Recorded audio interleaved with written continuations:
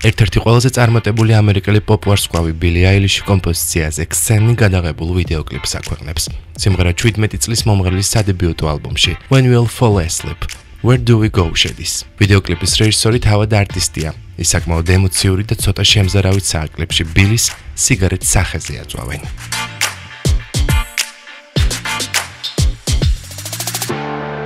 Times Square გუშინ უჩვეულოდ ვარსკვლავური და ხალხმრავალი იყო. ამის მიზეზი კი ჯეიმს ბონდის შესახებ გადაღებული ახალი ფილმის სიკვდილის დრო არ არის ტრეილერის პრემიერა. ფილმის დიდი ტრეილერი ინტერნეტში უკვე გავრცელდა. პირველად კი ის Times Square-ზე დამონტაჟებულ უზარმაზარ ეკრანზე აჩვენეს. ჩვენებას დენიელ კრეიგი, რამი მალეკი, ლეა სეიდუ და დალაშანა ლინჩი ესწრებოდნენ. რატომ გადაწყდა ამ ლოკაციის არჩევა არავინ იცის. მედიაში კი ვარაუდობენ, რომ ჯეიმს ბონდის დიდი სცენა შესაძლოა სწორედ Times Square-ზეა გადაღებული. ამას მაყურებელი აპრილში, მსოფლიო პრემიერის შემდეგ გაიგებს.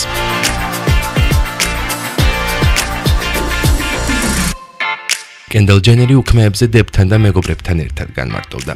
ცოტა ხანში მას 40 წლის კორტნი კარდაშიანი და 23 წლის ბელა ჰადიდი შეუერთდნენ. თუმცა ყურადღების ცენტრში მაინც 24 წლის კენდალი იყო. მას ზედმეტად თამამი ბიკინი ამშვენებდა, რამაც საზოგადოებაში ასრთა სხვადასხვაობა გამოიწვია.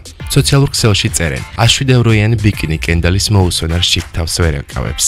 კერძ რატომ არ იდებს? შეხსრებ ვარსკვლავი ცნობილია თავისი გულახდელი ლუკებითა და სიშიშვლით.